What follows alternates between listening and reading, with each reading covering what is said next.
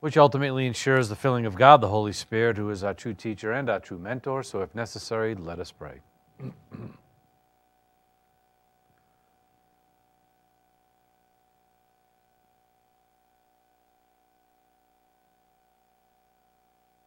And Heavenly Father, we humbly come before you this day in praise and worship and in glorification of you and your Son, Jesus Christ. And Father, we thank you for all that you have done for us and our families, also for our church. We thank you for all the blessings that you've given to us and provided for us, and we ask that you continue to pour those blessings out onto us this evening and into our day tomorrow so that we can continue to walk in your plan, glorifying you in all that we do. And Father, we thank you for our great nation, especially our military, our policemen and firemen that stand on guard on our behalf around the world and here within our borders. We thank you for all of their service and their protection, for our freedoms and for our rights. And we ask that you allow them all to carry out their duties unto you and carry them out efficiently, and especially those in the military, be successful in all their endeavors. And we pray for those who have lost their lives in military service, especially the 2 men in Afghanistan who lost their lives today. We just pray for their families, and we ask that you bring healing and comfort into their lives and give them strength by your word and by your spirit. And we thank you, Father, for their service and for their sacrifice. And we also pray for all those who have been wounded, either physically or spiritually, and we ask that healing come into their lives also by your Spirit and by your word, and the power and the strength of your word come into their souls personally. And Father, we pray for our local firemen and policemen. We ask that you be with them and lead them in all their endeavors according to your will. We pray for our president and ask that you continue to protect him and his family and guide and lead him in all his decision-making authority for our nation, to honor your word and your divine establishment principles at minimum. And also that you be with the upcoming election, Father, and lead our nation to elect that person that is closest to honoring your divine establishment principles and close to honoring your word and freedom of religion, freedom of speech, and all the other freedoms that we have that are our constitutional rights. And Father, we just ask that you allow us to elect that man or woman, whoever that might be, Father, to your glory. So, Father, we thank you for our time being gathered here this evening. We ask that you lead us now to lift up our hearts in song and in praise, and then in concentration of your word. In Christ's precious name, amen. And Terry, if you'd like to come forward, please. If y'all want to rise for our doxology.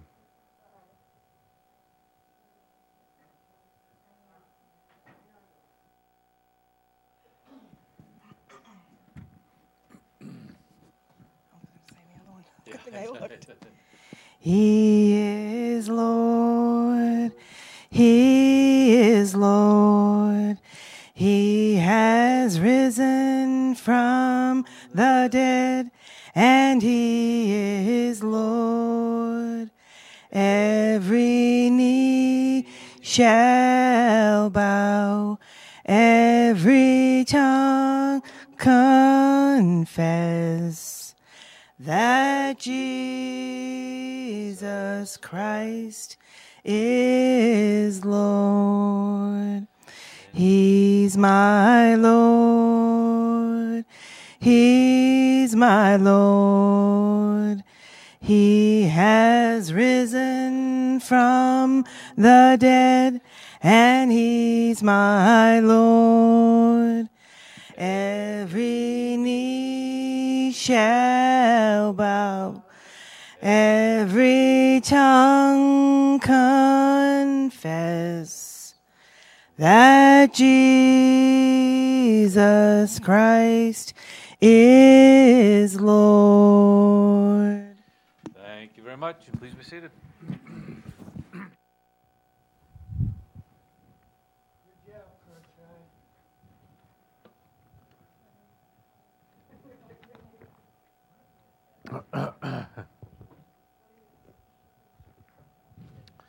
All right, thank you very much for the doxology. Now let's turn our Bibles to Ephesians chapter 4. Ephesians chapter 4. As we continue to understand walking in the worthiness by which we have been called, we are understanding how to walk in the righteousness of God as we're in the second half of the book of Ephesians in chapter 4. And in this we have our section in verses 20 through 24 where we're talking about the new man, the new regenerated man, the new spiritual species as we also call it, that we have been made in Christ Jesus. So that has led us to understand the doctrine of the new creation, the new spiritual species. So let's look at Ephesians chapter 4 and verse 20. And it says, "But you did not learn Christ in this way, again in sin and immorality, if indeed you have heard him and have been taught in him, just as truth is in Christ." And these people were taught him, they did hear him and hear about him. They heard through the eye gate, the ear gate. Paul taught them when he was there, and they were continuing to be taught about the truth of Jesus Christ. It says that in reference to your former manner of life, you lay aside the old self, again, the old man, the old nature, which is being corrupted in accordance with the lusts of deceit, that you be renewed in the spirit of your mind, and put on the new self, which in the likeness of God has been created in righteousness and holiness of truth. So tonight we're going to continue on in understanding the new man, or the new spiritual species, as we call it, that we are to pick up and put on, and by doing that we lay aside the old self, the old sin nature, that old corrupt Adamic nature that leads us into sin, human good and evil. We ought to put that aside, but we can only do that when we live in the new man that we have been created in, live in the new spiritual species by which we have been created. And when we do that, ultimately we are filling up our soul with the Word of God, Bible doctrine, so that we're pushing out the garbage of Satan's cosmic system and getting in the absolute holiness and righteousness of God. So when we understand this doctrine, again by way of definition, the born-again believer at the moment of their salvation is made a new creature, a new creation, which we call that new spiritual species. And the two main verses for that are 2 Corinthians chapter 5, verse 17, and Galatians chapter 6, verse 15. But our passages in Ephesians chapter 2, 10, 15, and then now in chapter 4, verse 24, also give us this understanding of the new man that we have been created in. Now, well, let me give you this passage, and I'll give you this next point, is that in 2 Corinthians 5:17, it says, "Therefore, if any man is in Christ, he is a new creature. The old things passed away, behold, new things have come." So this is the new nature that we are living in, the regenerated human spirit with the imputation of God's absolute perfect righteousness from the moment of our salvation. And ultimately we've been created into a new creature, a new spiritual creature, and we call that the new spiritual species. Now, I don't think I've given this to you in a point directly and specifically, but again, I've alluded to it, but just so you understand and it's clear within your thought process, is that yes, every individual believer, once they become a believer, they become a new creature, a new creation, and they have a new man.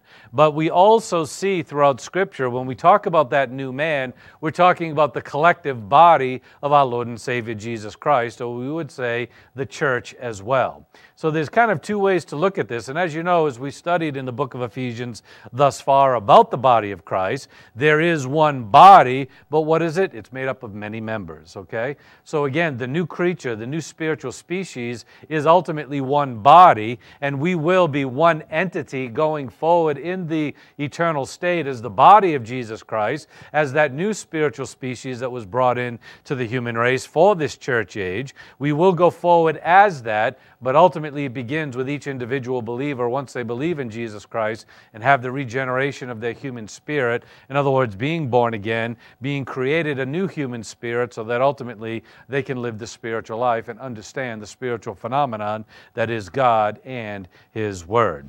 All right, so just wanted to get that understanding in. And so we left off on Tuesday night understanding the creation of the new spiritual species. And again, in the human history, or in the history of humanity, there have only been two new species that have been brought in to mankind. And as I talked to you before about Adam, we all are descendants of Adam. in addition, were all descendants of Noah. But then Noah had what? 3 sons. And those 3 sons, after the flood, were the ones who began populating or repopulating the world at that point in time. And so we have different nations and tribes and peoples that we call races in our day and age that come from the 3 sons of Noah, but ultimately from those three sons, they all were considered Gentiles. And then when God brought Abraham onto the scene and then ultimately regenerated his sexual ability, ultimately he brought forward a new people, a new racial species called Israel, the Jews, Hebrews, however you like to say that, but ultimately brought forward a new racial species into humanity. And through Abraham, his son Isaac, and then his son Jacob, the 12 tribes of Israel began, and now we have a new racial species called the people of Israel. But now when the church age began, God started another species in the human race called the church, or believers in the body of Jesus Christ. So ultimately the church began a new species, but this is not a racial species, it is a spiritual species. And what's important about that is that no longer are there racial distinctions between Jew and Gentile in regard to God's plan for mankind. Now there is just one body, Jew or Gentile, one new creation, one new spiritual species. Anyone who believes in Christ is part of that and ultimately goes forward in God's plan. So we understand from this that the new spiritual species, and that's my acronym, NSS, again, the new spiritual species originated from regeneration at the moment of our salvation when we believed in the person and work of Jesus Christ. And this is part of the mechanics of the baptism of God the Holy Spirit. And again, the baptism of Holy Spirit, sometimes we identify that with the indwelling of God the Holy Spirit, but the indwelling and baptism of the Holy Spirit are, even though they are linked together, they're kind of 2 separate things. The indwelling of God the Holy Spirit is His residence inside of you. The baptism of God the Holy Spirit is then His work to identify you with the body or the person of Jesus Christ. And it's the Holy Spirit's baptism that places you in union with the Lord and Savior Jesus Christ, and now you are one with Christ. So even though the baptism of the Holy Spirit can include the indwelling, indwelling has its purpose of, again, His residence inside of us for empowerment and enablement, but the baptism is part of His ministry of indwelling when ultimately He then identifies us with the person and work of Jesus Christ upon the cross. So we are identified with the work of Jesus Christ on the cross through the baptism of God the Holy Spirit, and when we are identified with that, then we are also entered into this new spiritual species and receive that new human spirit, have regeneration in the spiritual life, and now we go forward in the plan of God. And what is also important about the regenerations of the species is that they both originated from a death. Abraham was sexually dead. He could no longer procreate. Neither could his wife Sarah. She was 90, he was 99 years old, well beyond the age of childbearing in both cases. But God worked a miracle in Abraham's life, had him circumcise himself as a sign and picture of God's miracle, regenerated his sexual ability to procreate, and ultimately from that, the regeneration of his sexual ability brought forward a new race and a new species. Ultimately, through Abraham's sexual death, it brought forward a new racial species. And that's Romans chapter 4, verses 17 through 21. Also in Hebrews chapter 11, verses 11 through 12. And the same goes for the church. And it's because of the death of our Lord and Savior Jesus Christ and our identification with His death in the payment of the penalty of our sins, ultimately we have new life. We have a new man. We are created a new spiritual species. We are a new species in mankind. But we could also say not only His death, but also His resurrection. Because as Abraham had sexual death, he had to be given new sexual life in order to bring forward that racial species. As Jesus Christ died physically upon that cross, first dying spiritually for our sins and then physically, As you know, he was raised on the third day, and now he is the prototype for the resurrection for the church, and ultimately is the head of its body. So again, a death brought about both species, the Jews and also what we would call the church or the body of Christ. And for the church, it's our identification and union with the substitutionary spiritual death of Jesus Christ on the cross that then is demonstrated in the new life that we have with the resurrection of Jesus Christ. So as a result of the new spiritual species, distinction between Jew and Gentile is removed. And we noted this in Ephesians chapter 2, verses 11 through 12. There's no more Jew, there's no more Gentile. There is just one body in Christ. And as we also read in those passages, again, Christ came and broke down the dividing barrier, the dividing wall that separated the Jew from the Gentile. And so when we talk about that dividing barrier, we say, yes, he came to break down the wall of sin, but ultimately he also came to break down the wall of what? Religion and prejudice in humanity. And he broke those walls down through his death upon the cross by, again, paying for the sins of the entire world and giving everybody the same privilege and opportunity to be entered into the family of God. So as Jesus Christ broke down the wall of sin, he broke down the wall of prejudice and false religion and man-made walls and pillars that are put up to separate individuals.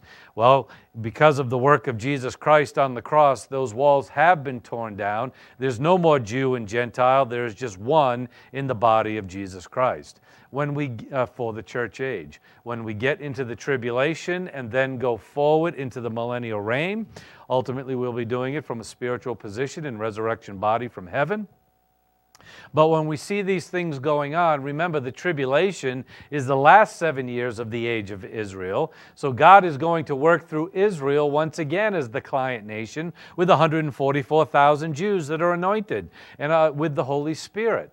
Again, not everybody's going to be indwelt with the Spirit like we are in the church age, but those 144,000 Jews are going to be indwelt and anointed. Revelation chapter 6 tells you about that, and they are going to be the witnesses to the world during that point in time. Then when we get into the millennial reign, ultimately God is going to establish Israel and Jerusalem as the kingdom of God, and all the nations are going to have to come to Jerusalem to worship the Lord Jesus Christ.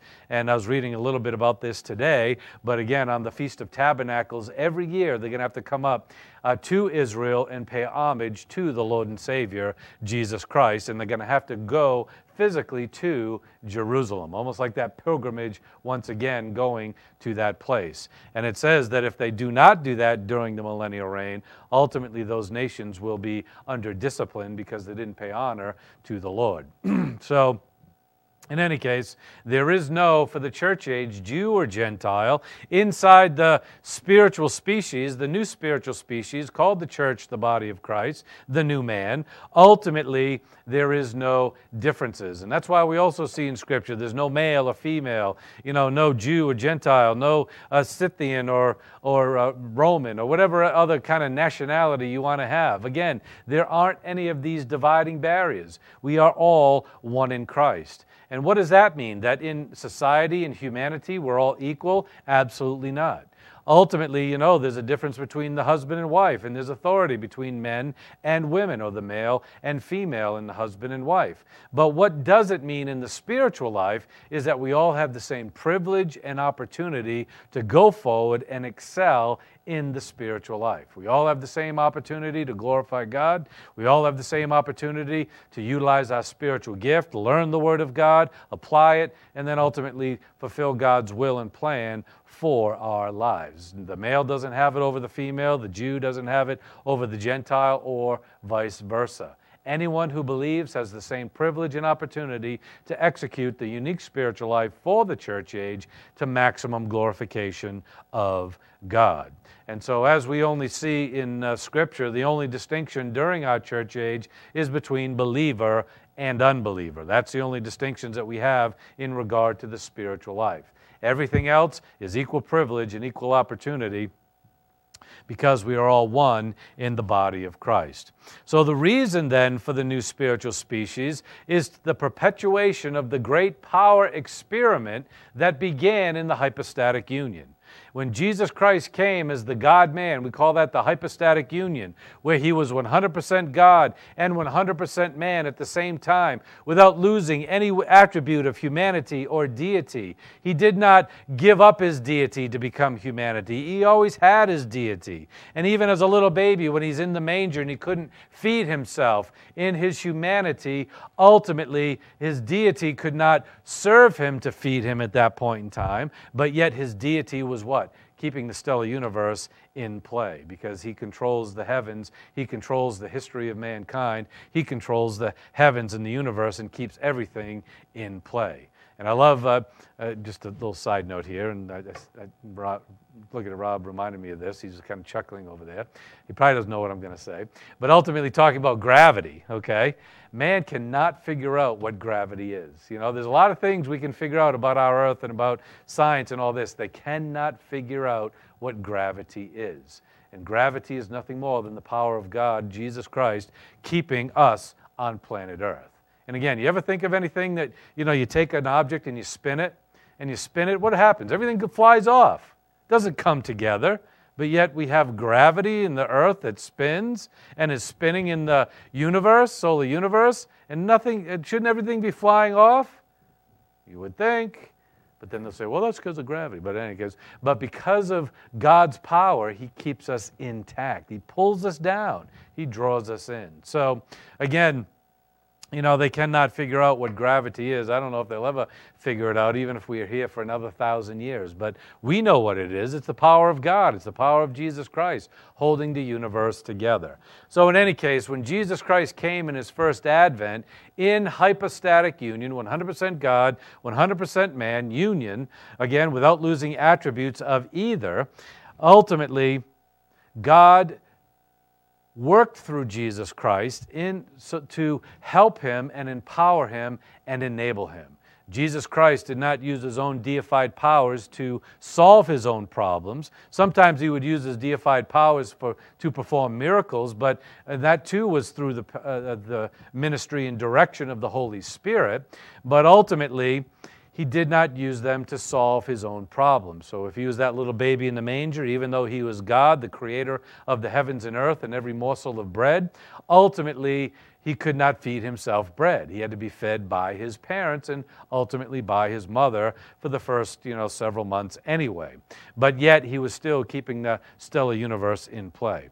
So when he was here during his first advent, he relied not on his own deified power, but on the power of God. The power of the Word of God, the power of the filling and ministry of God, the Holy Spirit. And with those two power options working within his soul, he executed God's plan to the fullest. And in that plan, during that first advent, remember, he began as absolute holiness and righteousness. He began without sin. He was born of the Virgin Mary, so he did not have a human father. Therefore, he did not have an old sin nature. Therefore, he did not have imputed to him Adam's original sin, because there was no place to hold it. Unlike us, we're born with a sin nature. We have a place, a home, to receive Adam's original sin. And we do, and we die spiritually when we come forward from the womb, as we say. Or we just don't become spiritually alive. It's probably a better way to say that. But in any case, Jesus Christ, when he was born physically, he absolutely was spiritually alive because he did not have a sin nature, nor was God able to impute to him Adam's original sin. So he was born without sin. He was born impeccable, and ultimately he remained without sin. He remained impeccable all the way to the cross. So that ultimately when he got to the cross, he was the lamb without blemish, the lamb without spot, had no sin of his own, and could be sacrificed for our sins, could receive our sins and pay for them because he did not have to pay for his own. So ultimately, through the power of the Word of God, the power of the Holy Spirit, those two power options were working in his life, and he was able to overcome the temptations of life, the temptations of Satan and his cosmic system, and never sin. That's the power of God. And now you and I have been created a new spiritual species, and we too have that same power. The power that was first given to the Lord Jesus Christ in His first advent is the same power that you and I now have. For Jesus, we call it the prototype or the experimental power system, but for us, it's no longer an experiment. It is actually now being utilized in full force. He demonstrated what that power is all about. To remain without sin, now we can utilize that power in our life when we take in the Word, stay filled with the Holy Spirit, so that ultimately we too are resistant to sin, or even impervious, that's it, impervious to sin. In other words, we can absolutely function and operate without sinning, okay?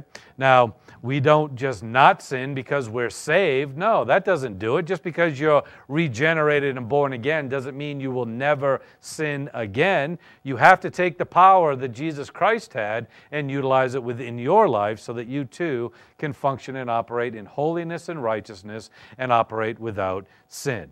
So we have been given this power so that, again, we perpetuate the prototype spiritual life of Jesus Christ now into the church age. And in order to do that, we needed to be regenerated. We needed to be made a new spiritual species. We needed to have this new man and new creation given to us or made inside of us so that we could function and operate in that power, the power of the Word, the power of the filling of God the Holy Spirit. And remember, up until Jesus Christ, no other person in human history had the permanent indwelling of the Holy Spirit. Now every church-age believer has the permanent indwelling, and then that coupled with the ability to learn the Word of God. So ultimately, we complement our Lord's strategic victory upon the cross, where He was impeccable. He went forward in the divine power that God had given to Him, what I call God's power system or GPS. Ultimately, now that GPS has been given to us, and we complement His strategic victory with tactical victories in our lives. And when we have those tactical victories, it means we utilize God's power system that is found inside what we call also the portfolio of invisible assets. And I've given you that before, and ultimately there are many assets that God has given the church-age believer that's part of that portfolio, and one of them is the indwelling of the Holy Spirit, being a new spiritual species, the Word of God, the filling of God the Holy Spirit, the indwelling of all three members of the Trinity, your spiritual gift, your ability to learn the Word of God. All those things are part of the portfolio of invisible assets. And when we utilize that portfolio in our new man, ultimately our life will be a tactical victory for the Lord and Savior Jesus Christ, to complement His strategic victory upon the cross. Now, again, let's talk a little bit about tactical victories, because every day you can win tactical victories when you stay resistant to sinning and you say no to the temptations of sin and ultimately continue to walk in righteousness. But the completion of a tactical victory is the totality of your life. And in the totality of your life, if you kept going forward and grew to spiritual adulthood and became a witness for God in the appeal trial of Satan in the angelic conflict, which I'm going to talk about a little bit in just a minute, if you are a winner believer, as we call it, and an overcomer, ultimately your life was a tactical victory inside the angelic conflict. And that complements Jesus Christ's strategic victory, where He went to the cross, paid for our sins, fulfilled the plan of God the Father, and then was resurrected to eternal glory. So again, being a new creation gives us the opportunity and ability to do those things and to perform in those things without problem or without issue, without handicap whatsoever. But the issue is that it's all about your volition. You have a choice. You have a choice to go forward in that fantastic opportunity that God has given to you and exploit that to your spiritual life and your advantage in the spiritual realm to God's glory, or you can choose not to. You can choose to live in the world. You can choose to be lazy about your spiritual intake, about your application of Bible doctrine, about your relationship with Jesus Christ. You can choose to be lazy. In other words, ignore those things. Again, not even being malicious, just not bothering. You can choose to do that. Or you can choose to take the fantastic opportunities that God has given to us, because remember, this is unique to the church age, to church age believers. No other believers had the opportunity and power to glorify God the way you do. They didn't have what is called the new creation. They weren't made a new man, as we are called that new man inside the church. They didn't have that opportunity. They weren't part of the body of Jesus Christ. You and I are. We have fantastic opportunity with fantastic power available to us. We have all the potential in the world. Now it's just up to us to make a decision to go forward in that potential and go forward in God's plan. Make good decisions each and every day and build and develop that relationship with the Lord and Savior Jesus Christ and apply His Word consistently within your life. And as you know, in Romans chapter 12, verse 2, it's all about renewing your mind. And as that says in the passage, it says, "And do not be conformed to this world, but be transformed by the renewing of your mind, that you may prove what the will of God is, that which is good and acceptable and perfect." And really, when we talk about the good, acceptable, and perfect, we talk about the 3 stages of spiritual adulthood that we can grow towards, or the 3 stages of divine good production: fruit, more fruit, and much fruit. Again, either way you want to slice it, again, it's in view. We have opportunity to go forward in the plan of God and excel with the uniqueness that God has given to us, but we have to renew our thought process. We have to renew our mind by taking in the Word of God. Positionally, we stand renewed as members of the body of Jesus Christ, but we didn't just learn the Word of God overnight. But we have to now take it in and learn it and then get the garbage of this life out of our soul and get the righteousness of God into our soul so that we have divine viewpoint when we look at life's situation and not have human viewpoint when we look at life's situations. And again, there's all kinds of things within your life that, you have a little choice to make each and every day. And, just a quick little, silly example is I went out to dinner last night, had a great time, enjoyed the meal. But, to me, I could go out and have a great 5-star meal at a 5-star restaurant and have filet mignon and be very happy and enjoy the meal. Or I could go to McDonald's and be just as happy, okay? It doesn't matter, okay? It doesn't matter. These things do not matter.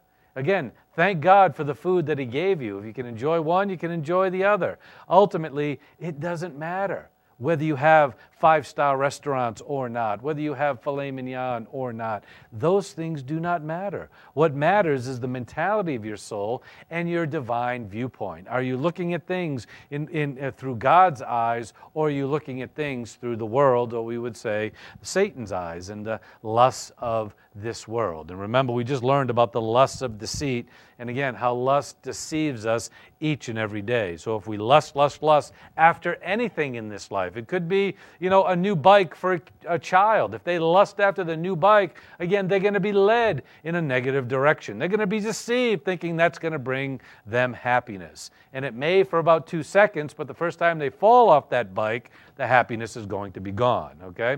So in any case, again, renewed in our thinking. Let's be thinking in God's terms. Let's be thinking of the blessings of the eternal state, of the glorification of God, of the new Jerusalem that is given to us. Again, streets paved with gold, the power and authority we could have to judge nations or judge angels in the eternal state, to be the wife of Jesus Christ for all of eternity, and at His side in everything that He does for the rest of ever.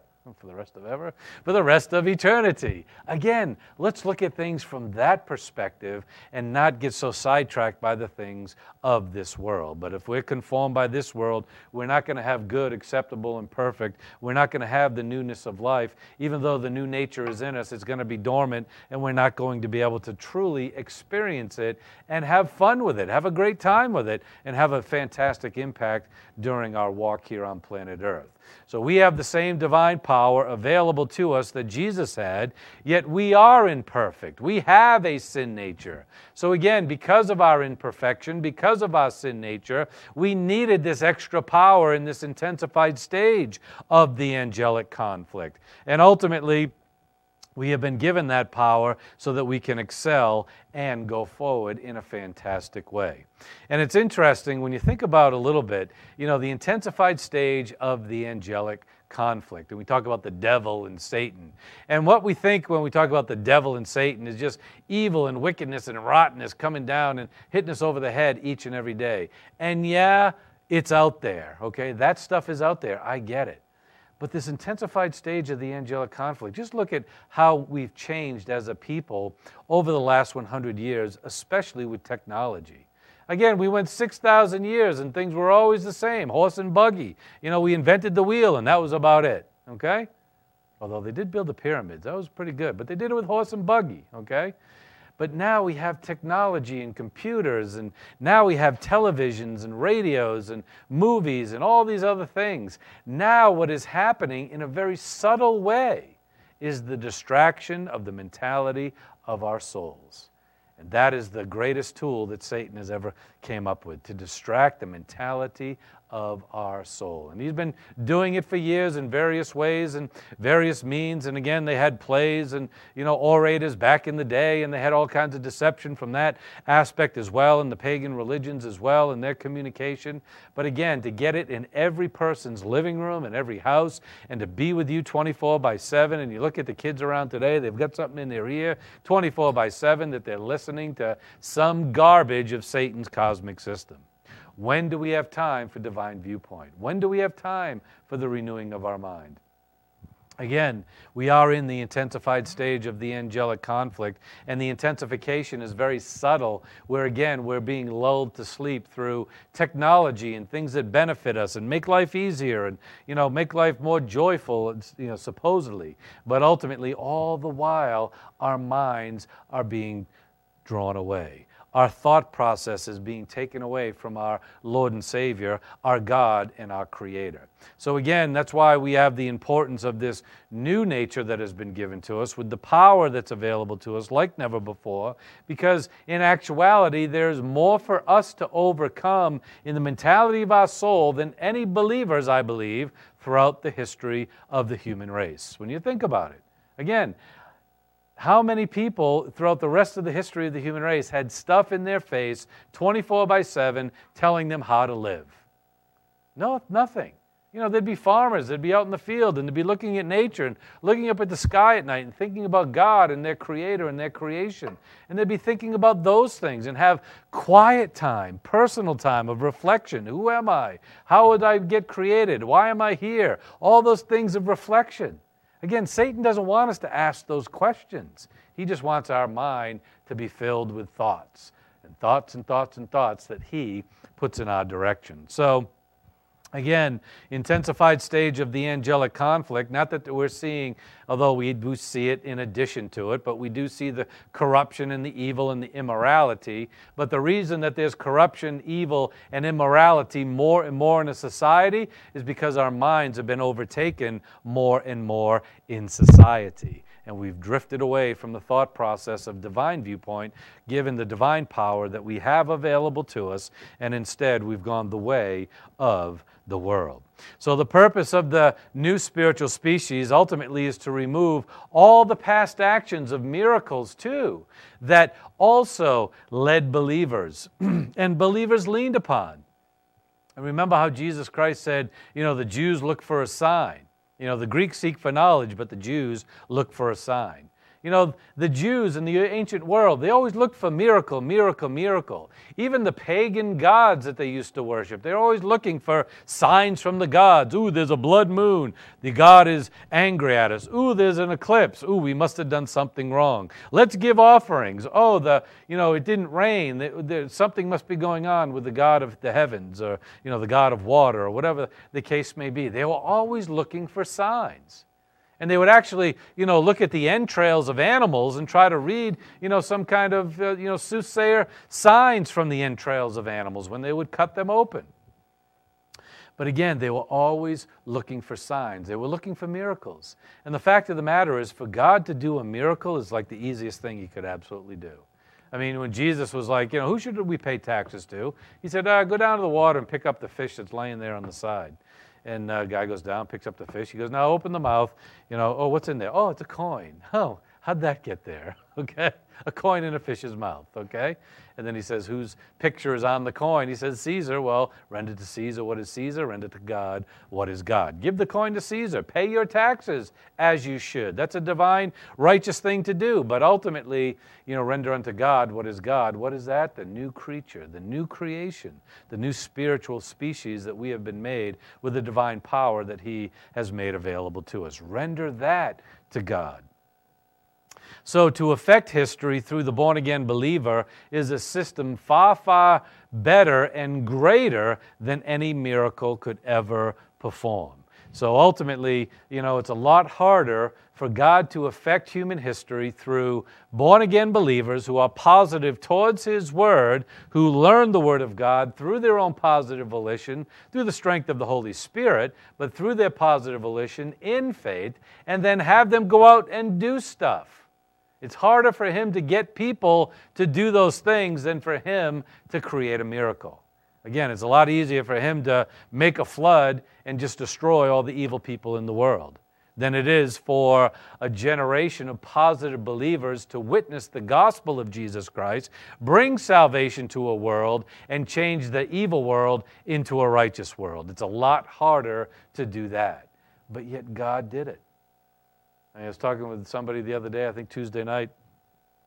Just think about Jesus Christ, one person who was here for a few years, and then 12 disciples that went out and turned out the whole world, turned the world upside down. And they even, over time, changed a pagan religion government called the Roman Empire into a Christian government called Christianity. Okay?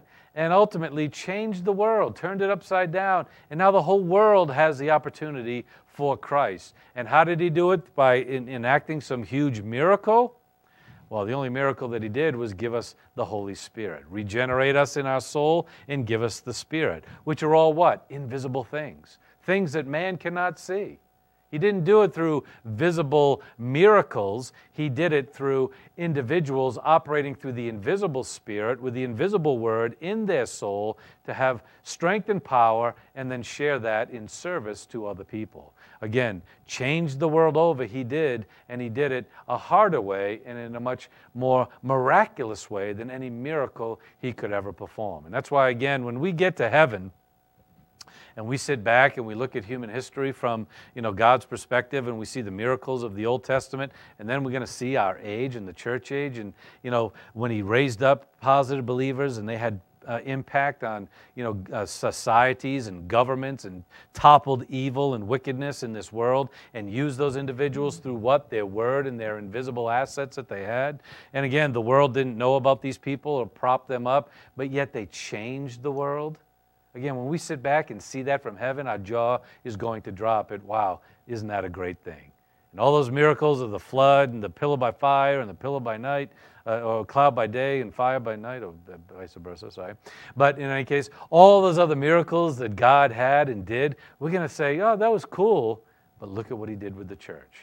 Look at what he did with the body of Jesus Christ. Absolutely fantastic. So again, in order to pull that off, as we could say in a slang way, he needed to create a new spiritual species. He needed to create us as regenerated individuals and then empower and strengthen us so that we could go forward doing that. But again, his empowerment and strengthen is given to us positionally, but then we need to pick it up and put it on experientially through our own positive volition. And if you ever reach spiritual adulthood, if you're there now, great. If you're not, keep going. But again, when you reach spiritual adulthood, your impact on history is going to be tremendous. You're not going to believe the impact that you had. And again, as I said, when we had our 15-year anniversary, was it last week, 2 weeks ago?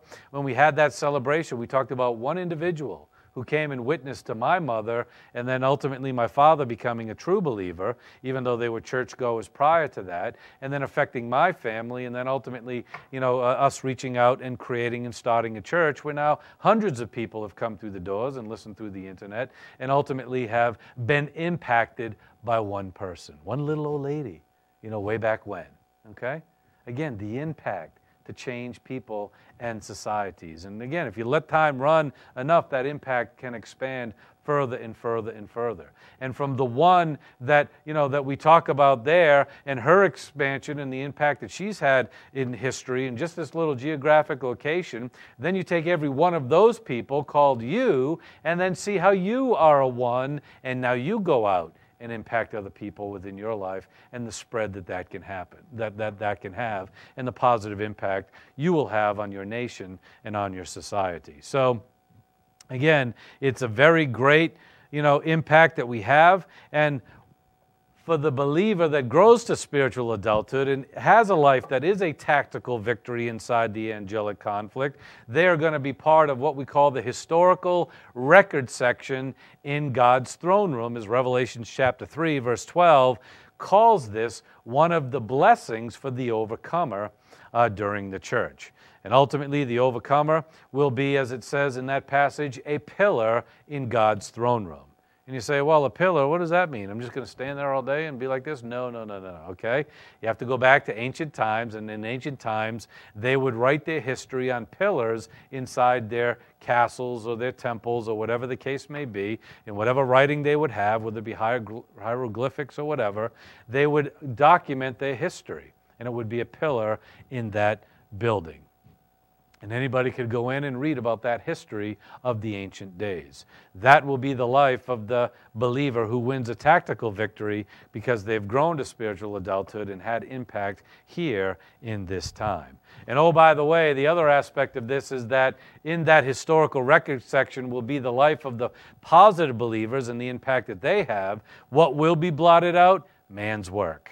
Man's work will be, and man's history, absolutely blotted out. We'll see history from God's perspective and, the believers throughout the human race who have had tremendous impact, but everything else in regard to human history, blotted out.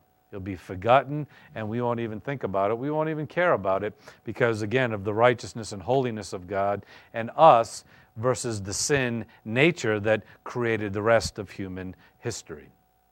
So we note that because of this power provision that God has given to us, we have a unique opportunity also to suffer for blessing. Again, suffering for blessing is a major aspect of the spiritual life, to suffer in somehow, some way for God, just as Jesus Christ had suffering throughout his ministry and then ultimately at the cross. The positive believer also can have suffering throughout their life based on what God would put before them. And we can do that in three categories as we have up the acronyms on the board. And these three categories also align with the three stages of spiritual adulthood: spiritual self-esteem, spiritual autonomy, and then spiritual maturity.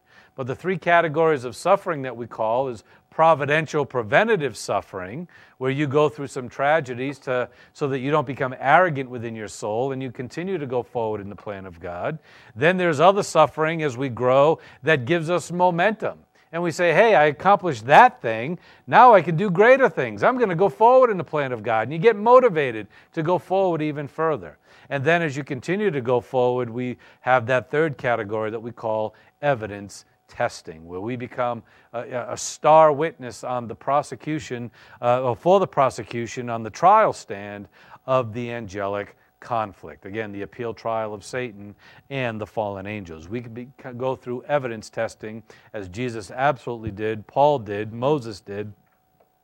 Many other believers, Job did, many other believers throughout history have gone through evidence testing, and we become a star witness, not just a witness, but a star witness for the prosecution of the appeal trial of Satan and the fallen angels. So, again, the fact that we have been made into a new spiritual creature, and we are part of that new spiritual man called the body of Jesus Christ, we have the opportunity to go through this suffering for blessing, where we go through those things with God, not with fear and worry and anxiety. That doesn't bless anybody or bless anything, doesn't glorify God. It's just your emotions taking over. It's when you can go through tragedy with inner peace and happiness and calm and not be freaking out over the littlest things that happen. Ultimately, when you go through that, suffering for blessing, you are a winner believer, you are an overcomer, and you will be a witness for the prosecution in a fantastic way. So again, we should embrace suffering when we endure it. And, it's not going to be your whole life. It's going to be parts of your life, as Job was that great example and witness. He had everything, and it was all taken away, but then he went through the suffering. He got everything back double. He got twice as much as he had before, both in time and in the eternal state. So, again, it's a period of time where we go through that suffering, and what do? Do we freak out? Do we give up? Do we fear, worry, anxiety? No, we continue to go forward, encourage, and go through whatever God has for us with inner peace, happiness, and contentment, and more importantly, not breaking our relationship experientially with the Lord. So when we do, we will complement the strategic victory of the angelic conflict that Jesus Christ won upon the cross. We'll complement that with those tactical victories called our lives. And then we will be the witness for the prosecution, who is God. Again, he's prosecuting Satan and the fallen angels in that great trial called the angelic conflict. And as you know, we are now part of the appeal trial of the angelic conflict, where Satan has appealed his sentence that he should not be thrown in the eternal lake of fire due to his rebellion against his Creator. And God is saying, no, you do deserve it. But he also, I'm sure, just like you and I, had an opportunity to overcome our sinful nature. Satan and the fallen angels also had an opportunity to overcome their sinful natures by believing in the work of Jesus Christ upon the cross. But they continue to reject it, and so God sentenced them to the eternal lake of fire. And now they've appealed that, and so God has granted them their appeal, and now human history is being laid out in that appealed trial. And human history is actually reflecting what went on in the angelic realm, in the angelic trial, in the first main trial of Satan and the fallen angels. Human history is playing that out. We've talked about that before. Don't have time to go into it in detail. I did put some detail in your notes. You can read that. But ultimately, we are in the appeal trial, and we will be a witness for the prosecution, just as our Lord and Savior Jesus Christ was a witness for the prosecution. So when a believer is consistent in living daily inside the plan of God, placed under undeserved suffering as a witness, ultimately you too will receive the conveyance of all the blessings that God has promised for the believer. Again, the conveyance of the escrow blessings that God has set aside for you in eternity past. And remember, this is part of, God's, overall divine decrees, as we call it. But from eternity past, he gave us all the same privilege and opportunity to earn the same rewards and blessings while we're here on planet Earth. He gave us the same privilege and opportunity. He set aside a room of blessings, let's say, for each and every one of us. And whether we reap those or not is dependent upon what we do with the new creation, the new man that we have been given. So when we do, again, we will receive the escrow blessings, and that does what? Glorifies God to the maximum. And with those blessings, we will glorify him forever and ever and ever. All right, now our final 2 points, and these are quick points, both of them. But the result of the new spiritual species is that we have invisible historical impact. Again, the mature believer has historical, invisible impact in those 3 categories that we talk about. First personal, then national, and then international. And this is what we call blessing by association.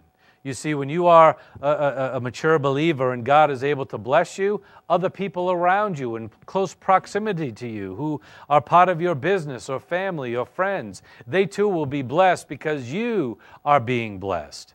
Then we have the second stage, which is national blessing, where you become part of the pivot for your nation. And because there's a small group of positive believers in a nation, the whole nation is able to be blessed by God, and everybody receives blessings that emanate from a few mature believers.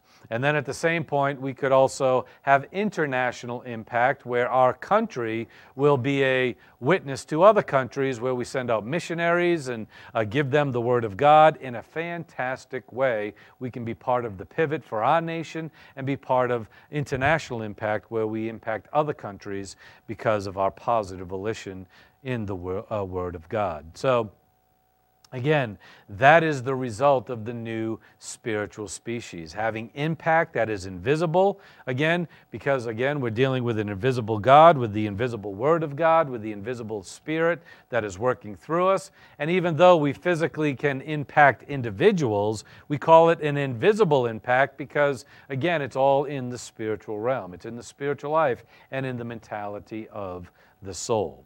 So then we have our final point, which is the opportunity for the new spiritual species. And again, this is kind of a summary and wrapping up what we've been noting. But you and I have the greatest opportunity of any believers throughout human history, especially up until this point. Maybe the millennial believer, but again, Jesus Christ is going to be there personally, ruling and running everything, you know. We're doing it in an invisible way. Jesus isn't here personally. We don't see miracles. We don't have signs and wonders. Again, the tribulation will. The millennial reign will. They're going to see all kinds of fantastic things like never before. But we are in a time of invisible spiritual impact. And this is a great opportunity that we have like no other generation. That's why we have extra blessings too in this generation. Again, because, and not just this generation, but the church age, I should say. And that's why we're part of the body of Christ, the bride of Christ, the wife of Christ. We get extra blessings as a result because it's, you know, we have a unique time in which we live in. So again, we've got the greatest opportunity ever given to any believers, so let's utilize that. Let's utilize that potential in a very dynamic way. Let's utilize it in a fantastic way so that we do have impact within our lives. Let's not just go along with the crowd or go along with the world and just live like everybody else and have no impact at all. No, let's utilize the unique opportunity with the unique ability to impact like never before, with the unique powers and assets and resources that we have like never before. Let's utilize those things to help other people, serve other people, and witness the gospel of Jesus Christ, and then develop the Word of God in their soul. So ultimately, we are glorifying God to the maximum. So again, we have a privilege of being a person with a purpose. Again, a purpose in our lives. And that's what we also call having a personal sense of destiny. That should be your life. You should have a destiny in the spiritual life for your daily walk. Not just living life and waking up and saying, oh, I don't know what's going to happen today, or I got to go to the job, or I got to do this, or I got to do that. No, you should be waking up every morning saying, God has given me resources and assets and a spiritual gift with an opportunity to use them today. How can I use them? Where will I use them? Get excited about that. Where am I going to use them? Who am I going to impact? And unfortunately, because we are in a material world, because we're material girls, and some guys here today, okay, we just think that the only impact we can have is in a material realm. Absolutely not. The spiritual realm, that's where the impact is. That's where we need to have divine viewpoints so we see the spiritual world, the invisible impact that we can absolutely have. And let's have motivation to go out there and do that each and every day. And as we do, not only will we have impact personally, nationally, and internationally, but also angelically, as we will have impact in the angelic conflict, as that witness on the appeal trial of Satan and the fallen angels. So again, we must entirely change our viewpoint from what it was in the old man, in the old self, to the new divine viewpoint and the new nature that God has given to us. And we can do that when we put off the old man, again, put aside the sin nature and its influences and temptations, or the temptations from the outside world, and put on the new man inside the new spiritual species by having the filling of the Holy Spirit, taking in the Word of God, and applying it consistently within our lives. And just to remind you, and I'm sure you all know this, to accomplish anything in life, again, to accomplish anything in life, it takes effort. Again, there's nothing you can do in life that is effortless. Everything you do takes some effort. And the more effort you put into something, the more results you're going to get from it. The more positive results you're going to get from it.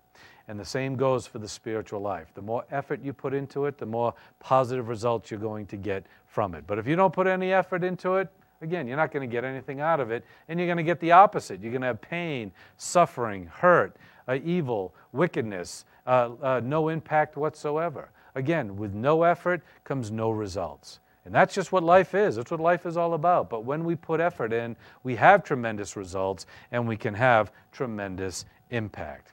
And so let me leave you with this, and we'll pick it up on Sunday as we finish up verse 24.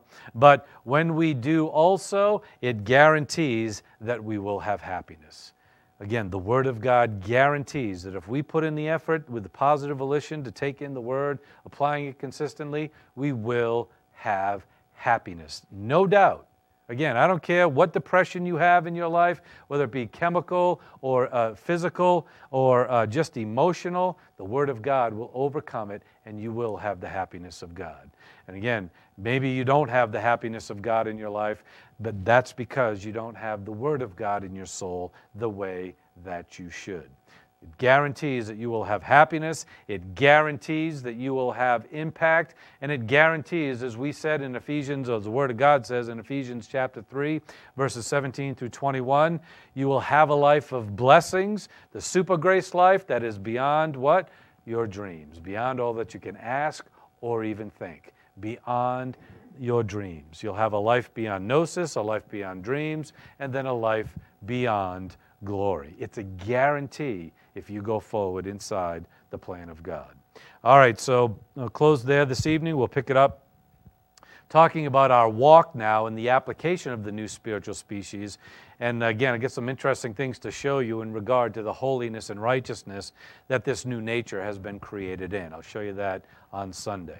All right, so we'll close there tonight and close in prayer. Father, we just thank you for this opportunity to gather together to worship you and to serve you. And Father, we just ask that you give us travel blessings on our way home this evening. We have a prayer for Wayne Chico and Karen Chico as well, and we ask that you continue to heal and recover them, especially Wayne. Be with him in his strengthening process and then all his surgery that's coming up in a few weeks, and just allow all go to well there. But more importantly, Father, strengthen them both in their spirit by your word and by your Holy Spirit. So, Father, we thank you for this time that we have gathered together. We ask that you lead us now in Christ's precious name. Amen.